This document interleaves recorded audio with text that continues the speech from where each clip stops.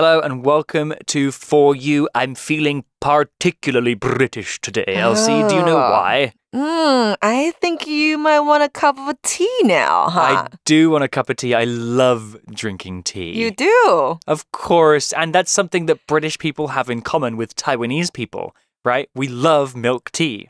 Right. And Taiwanese people love drinking tea too. Yeah. Normal tea. The main difference, I think, is that Taiwanese milk tea is usually served cold and very, very sweet.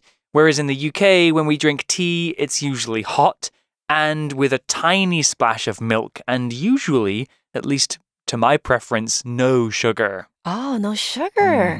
I like tea without sugar. Yeah, I think without the sugar, you can really get the flavor of the tea leaves. Yeah, and you can always drink tea with some snacks too. Exactly. Right? Well, that's what we're talking about today. I consider myself an expert on the subject of today's article, the Great British Tradition of Afternoon Tea. I'm from the UK, so I'm very familiar with these traditions, and you've probably heard of them before, but do you know the specifics? You know, the UK or Britain is a very, very old country, so we have many, many traditions, including afternoon tea. Have you been to the UK, Elsie? No, not yet. Wow, you should definitely visit. I should. It's a really cool place, and the people are very friendly, although very direct sometimes. Yeah. You know, British people can be very sarcastic too, so don't always take what they say too seriously. Okay, and I know you guys have a lot of different kinds of tea, right? Okay. Yeah, we do. We love tea bags, you know, so we grind up usually black tea and crush it into a dry kind of powder and stuff it into bags, and you pop those into your cups, and then you have the beautiful British tea. Nice. Oh, I'm getting thirsty. Let's get into the article. Reading.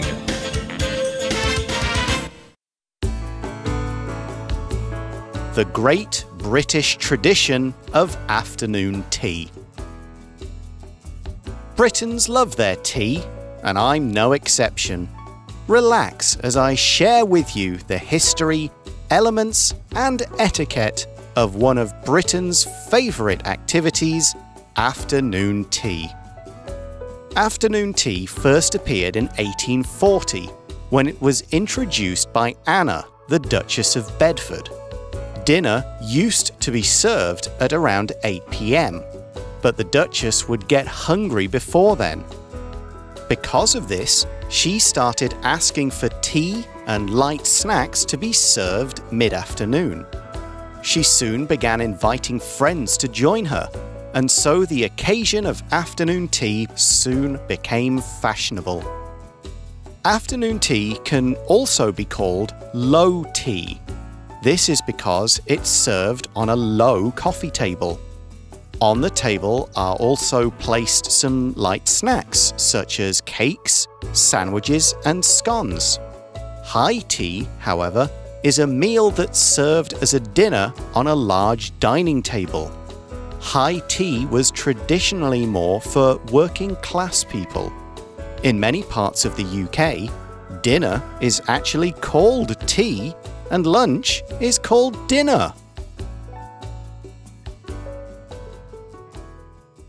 The article begins with Britons love their tea, and I'm no exception.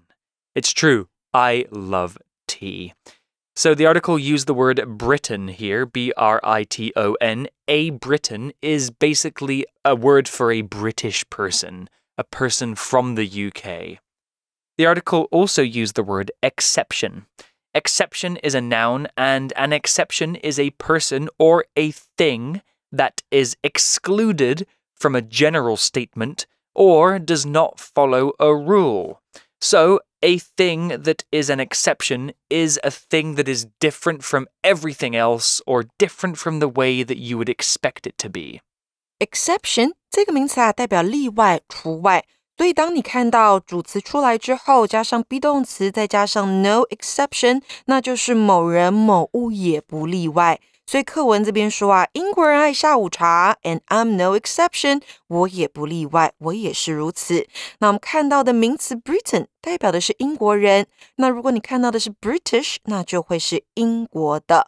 所以啊，我们今天要学的是英国人教你下午茶要怎么喝 The Great British Tradition of Afternoon Tea. Well, let's get into it. Relax as I share with you the history, elements, and etiquette of one of Britain's favorite activities, afternoon tea.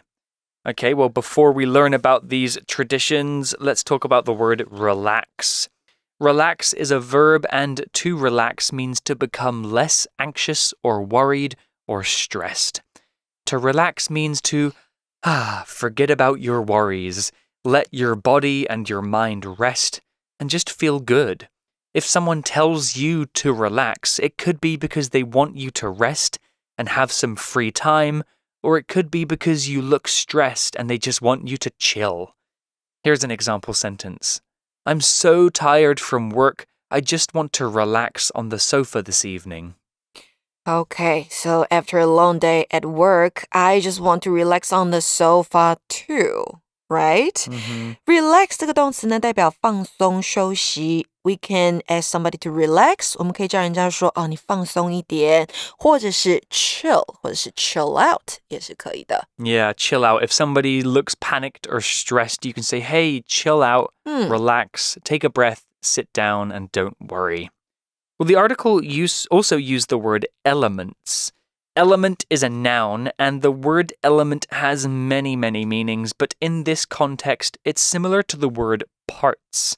An element of something, or the elements of something, are the important parts of a thing that make that thing that thing.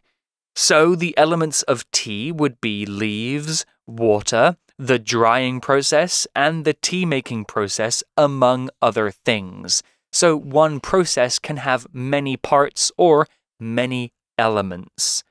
Here's an example sentence. There are many important elements to this project, so we should divide the work up between us.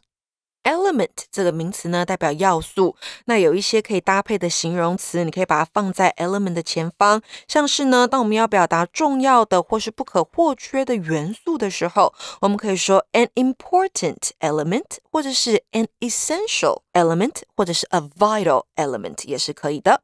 那再来呢，还有一个字是 etiquette。Etiquette is a wonderful word. Etiquette is a noun, and officially,Etiquette is the customary code of polite behavior in society or among members of a particular profession or group.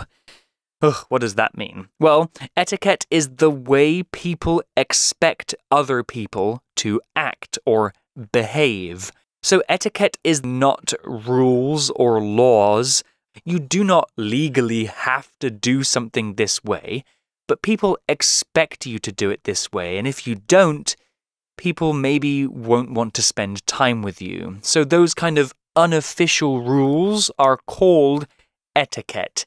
An example could be, holding a door open for somebody. It's polite and it's good etiquette.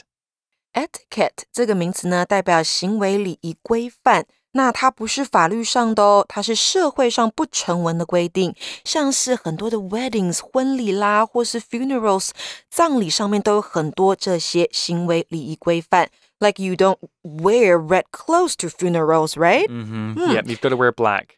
Right. 那再来呢，课文这边还用到 as， 解释为当点点点的时候，或是随着。那作者要我们放松来听他跟我们分享英国人最喜欢的活动之一，就是午茶活动。So etiquette is kind of related to culture and tradition. Etiquette will be different in different countries, cultures, or it could even be particular to some families or smaller groups of people. So for example, in Taipei, if you're on the metro or on the bus, it is good etiquette not to answer your phone, right? And talk loudly. Whereas in the UK, on the bus or on the tube, nobody cares if you answer your phone and talk. Oh, really? It's pretty normal there. So that's an example of how etiquette can be different. Well, back to the article and something about the history of afternoon tea. Afternoon tea first appeared in 1840 when it was introduced by Anna, the Duchess of Bedford. Wow, she sounds like an important person. Let's talk about the word introduce. Introduce is a verb, and to introduce something means to make someone or something known to the public for the first time. If you introduce a friend to another friend, you're letting them meet them for the first time. If you are a company that makes candy and you make a brand new candy, you introduce it to the world by making it and selling it in stores. The most important thing about introducing something is that that's the first time that it's being introduced or released. Here's an example sentence. Nintendo will introduce their new video game at an event next month. Introduce 这个动词呢，在这边的解释为采用或是推行，所以呢，例句当中说的 introduce their new video game， 那就是推行他们的新电玩游戏。那另外呢 introduce 还可以是介绍的意思，像是当你到了一间新公司 new company， 或是到了一个新班级，可能那边的人会请你 introduce yourself， 就是要介绍你自己。那课文这边说午茶是在1840年出现的，由 Anna 也就是 the Duchess of Bedford 所引进的。 Duchess 指的是公爵夫人，好，这是她的头衔。那这里的 Duchess of Bedford 指的是贝德福德公爵夫人。 Right, so Bedford is a place in the UK, and if you're a duke or a duchess, which are important titles for people, then that means you're kind of like an important leader in that area. Usually to be a duke or a duchess, you have to be very rich and born into an important family, although I think they're becoming less and less common nowadays. Well, back to the article. Dinner used to be served at around 8 p.m., but the Duchess would get hungry before then. The article used the word serve here, which is a verb. To serve means to present or to give food or drink to somebody. If you go to a restaurant, you will be served. That means somebody will come and give you your food and your drink. A person who serves food is called a server. Here's an example sentence. I was served a dish with meat inside, even though I told the server I was a vegetarian. Serve 这个动词呢，在这边当做的是提供食物或饮料，所以 Reese 提到的 server， 那就是我们说的 waiter or waitress， 也就是服务生的意思。那课文说到啊，以前晚餐是在8点左右被端上桌，但是公爵夫人在那之前肚子就饿了。Yep. When do you have dinner? When do I have dinner? I usually have dinner pretty late as well, maybe like 7 or 8 p.m. 7 or 8, that's pretty late.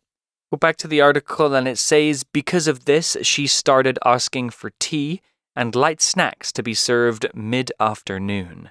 So the article used the word mid-afternoon. We probably know what afternoon is. Afternoon is the time after midday, which is kind of 12 o'clock, but before kind of 6 p.m., where it becomes evening. But mid-afternoon is an even smaller part of the day, which is the middle of the afternoon.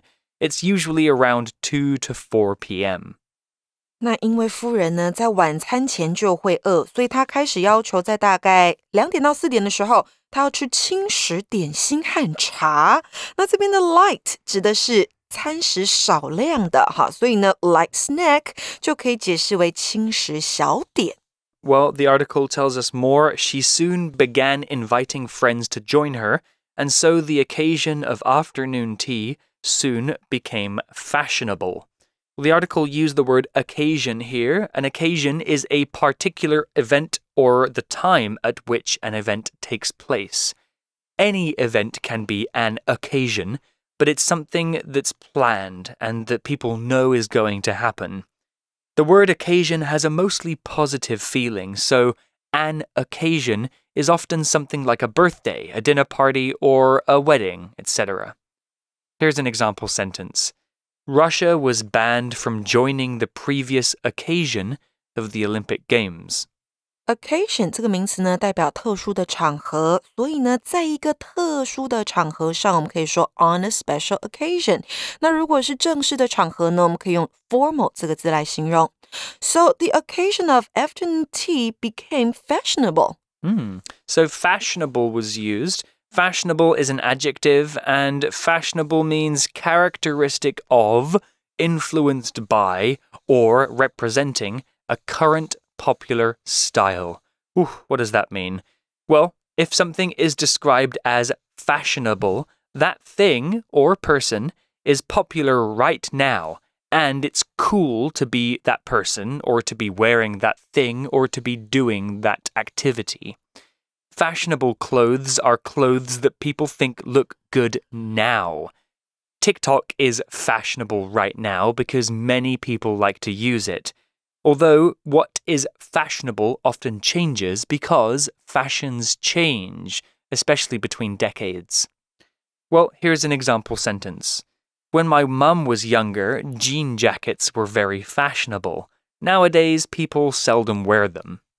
Fashionable 这个形容词呢，代表流行的、时髦的。所以当你要形容东西流行时髦的时候，记得你要用的是形容词哦 ，fashionable 而不是 fashion， 因为 fashion 这个字它是一个名词，代表流行的事物。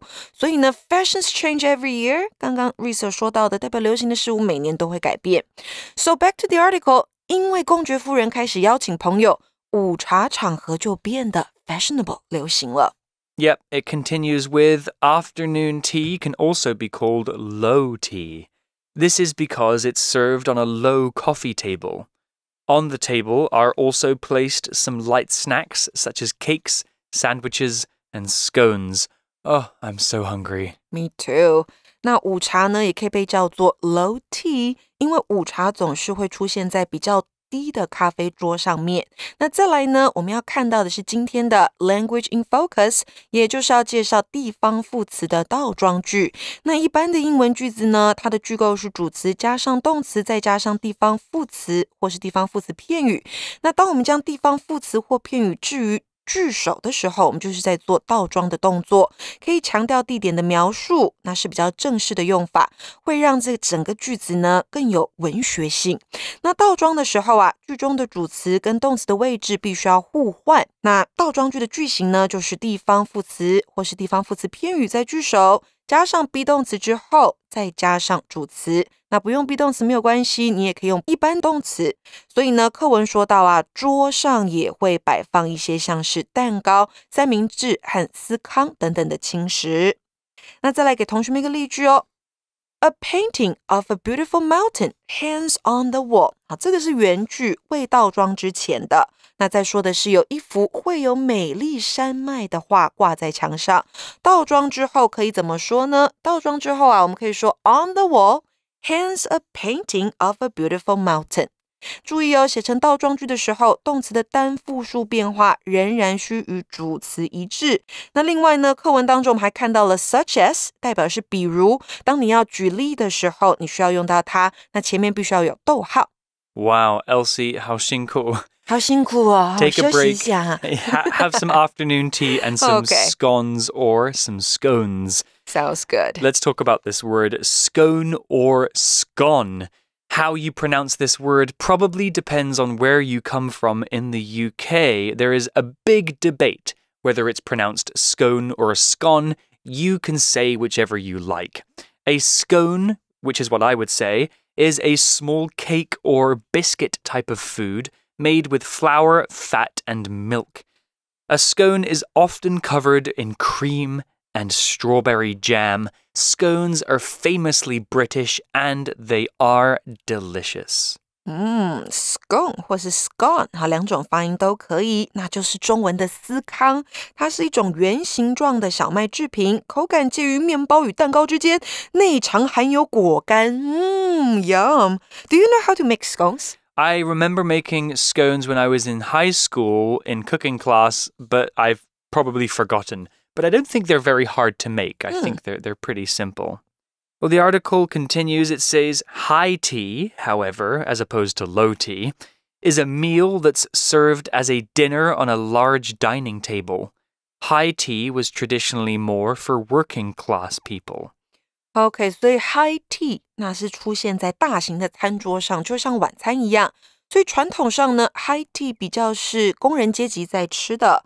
那我们还看到课文当中的 class 代表是阶级的意思 ，working class 那就是劳工阶级、工人阶级。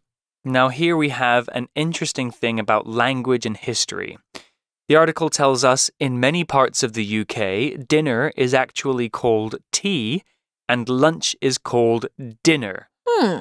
在英国许多不同的地方，晚餐被叫做 tea， 午餐则被叫做 dinner. This is so confusing. Would you tell us more about this, Reese? It is a bit confusing. Let me explain. So basically, if you're from a working class family, maybe your family doesn't have as much money like my family. When I grew up, my dad worked in a factory. My mum worked in restaurants or she worked as a carer. So we didn't have a lot of money, but we weren't poor. But we were working class, We would often call dinner tea, and I think it comes from this history of high tea. So I wouldn't say, hey, Mum, what's for dinner? I would say, hey, Mum, what's for tea? What I'm actually talking about is the meal that we have at the end of the day. And yeah, sometimes we call lunch dinner, particularly on Sundays. We have a Sunday roast dinner, which we actually eat at about 1 p.m. Very confusing, but if you're from the UK, you can kind of tell a little bit about somebody's family background from the words that they choose to use. Very interesting and definitely worth learning about. Right, 所以因为家庭背景啦不同，所以会有不同的对这个餐点的称呼。Yeah, super interesting. Well, that's the end of day 1 article about afternoon tea. Let's look at our For You chat question.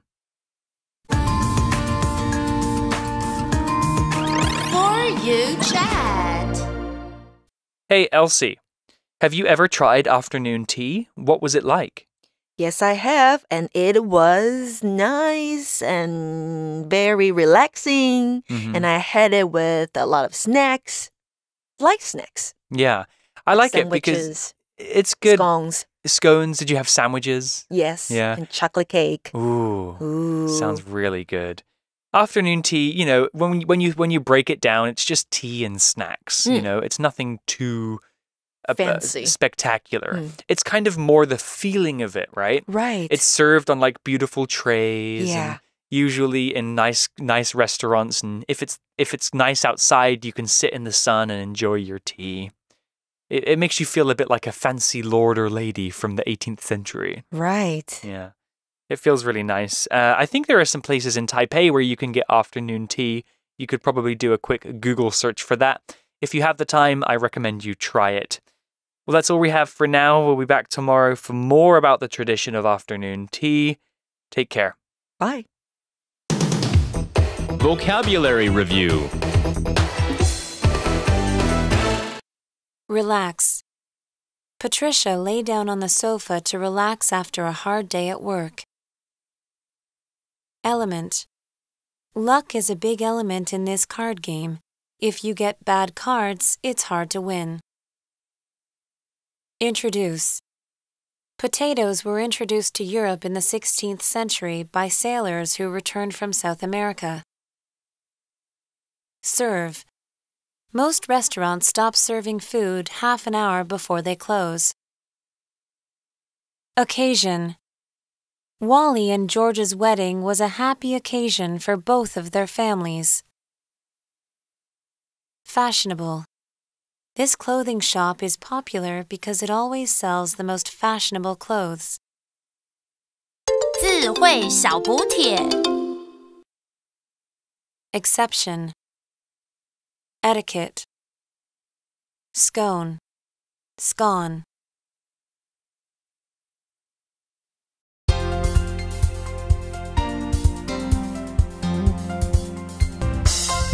以上节目是由活用空中美语制作，活用空中美语杂志，请洽询全国各大书店。